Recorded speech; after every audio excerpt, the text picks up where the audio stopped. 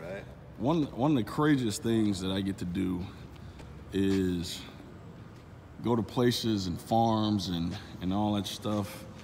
And this is an old cotton gin.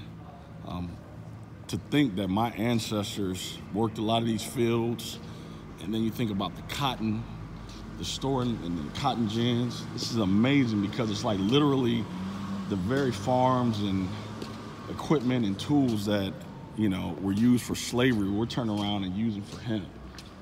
I just, you know, it hits my heart seriously because I'm like, man, we're literally creating jobs and wealth for black farmers and just small farmers, white farmers, just everyone.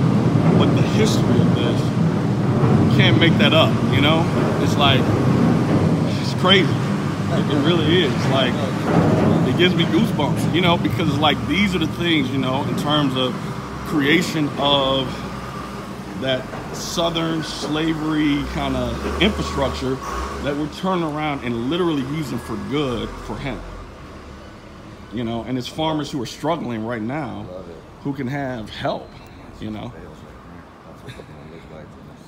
Very nice. So we got baled hemp right here as well. So this is very cool. Yeah, that's how you want to do it. That thing's rock hard. Rock hard.